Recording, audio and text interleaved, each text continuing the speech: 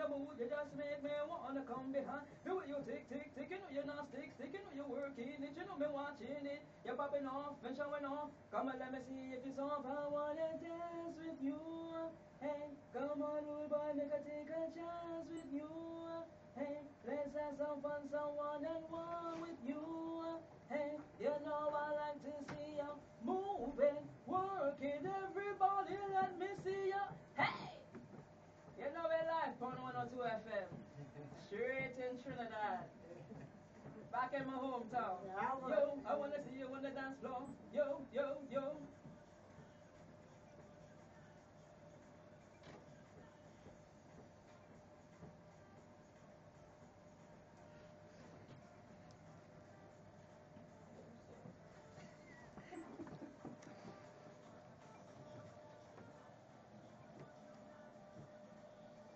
You know what you got and there's no holding back. You just in and don't you lose track. Well, you got all the moves and the minds there upon you. Show me what you got, show me what you got, show me what you got, show me what you jump up, let me see your mappy wild out, everybody mappy act up, let me see say when your body you go move, body you go move, jump up.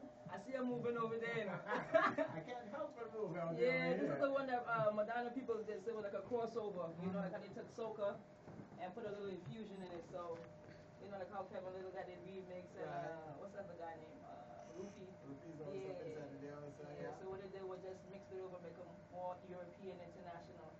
So this one is gonna be real big. So far, like 2 movies want to use this for a movie soundtrack. Yeah. I think you're taking soca to the world. Yeah, man. And then even like what's that actor? Lawrence Fishburne. So they're gonna use it in that movie, you know. So it's blessings. Yeah, you're in good company, man. Yeah, man. Like I said, all I gotta do in anything that I do, I put God first, you know. So once I started to embrace it, you know, things started happening. Yeah. And I just go with the flow. Yeah.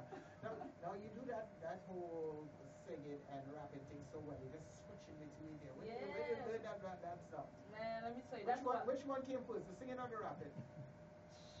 Well, I used to do a lot of reggae because I was like really around Flatbush area. Flatbush is a melting pot in Brooklyn. Okay. And then anytime I hear a beat, I pretty much like the words come to me.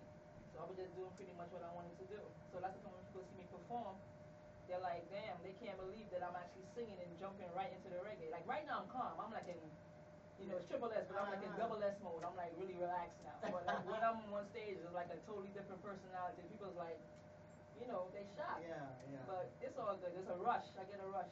So I can't explain to you where it came from. I just know it came from God. And all you know is that you just I just do it, man. Once I hear it, that's it. It's like you unleash the beast. You have some other people in between there. I'm hearing some other voices in between. Who are they? All of that is me. Everybody's you? Everybody, the singing, the DJ. I thought I was hearing a boy in between there. That's when I go low.